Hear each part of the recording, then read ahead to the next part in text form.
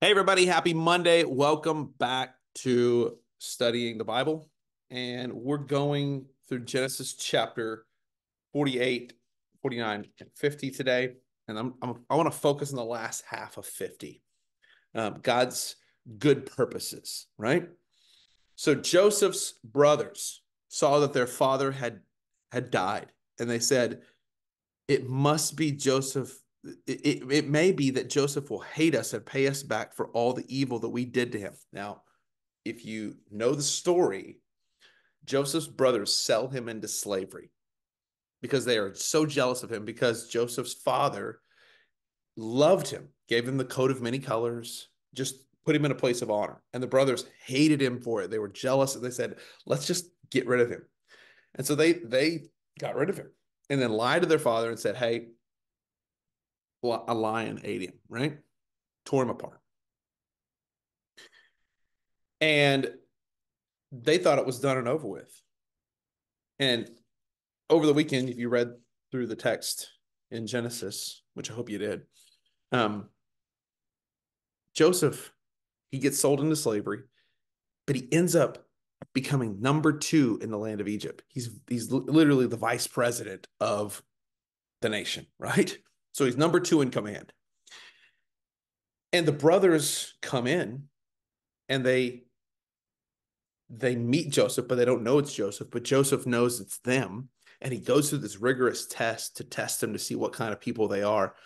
And they end up getting saved from a famine because Joseph was number two. Joseph had done all the preparation to have all the food, all the necessary things there to keep people alive during the famine. And so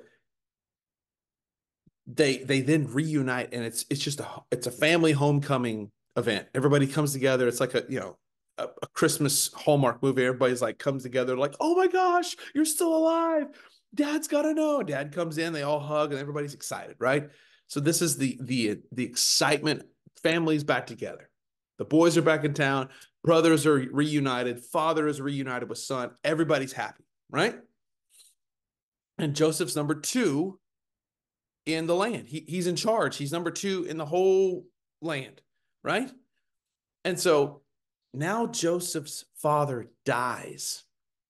And immediately, remember we talked about this last week, these brothers go into self talk mode.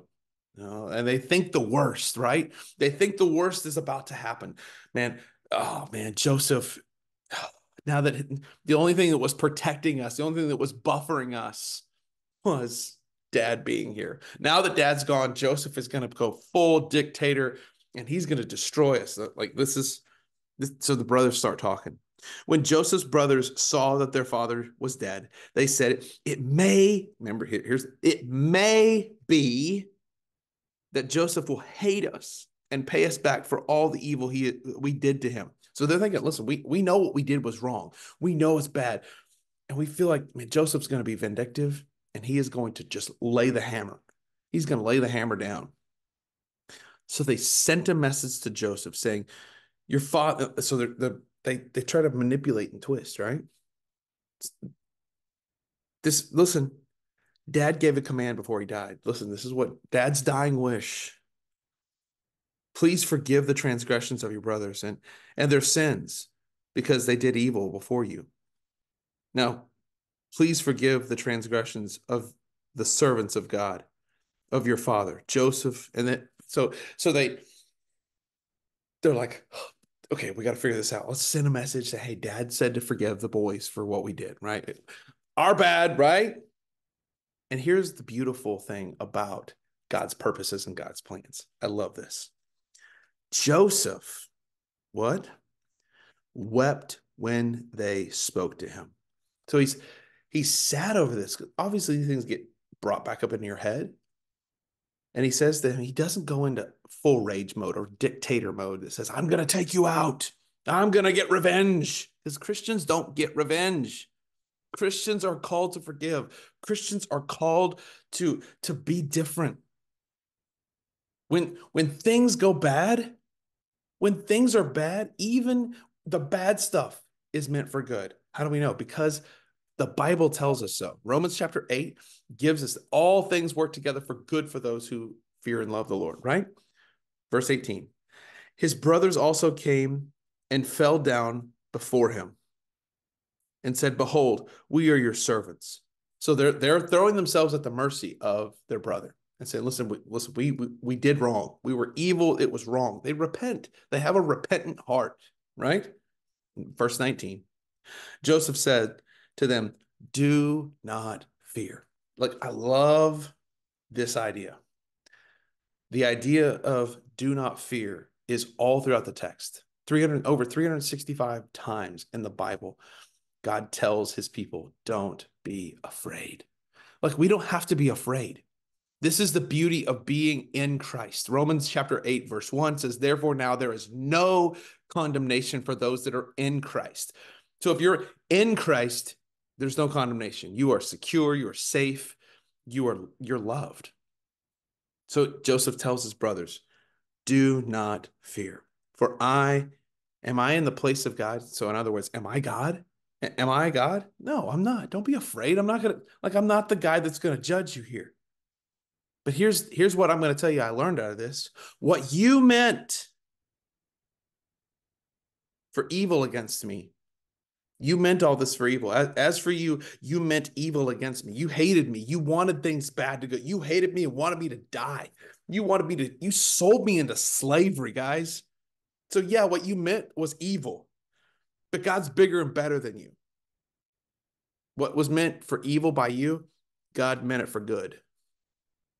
And to bring it about that many people would be kept alive as they are today.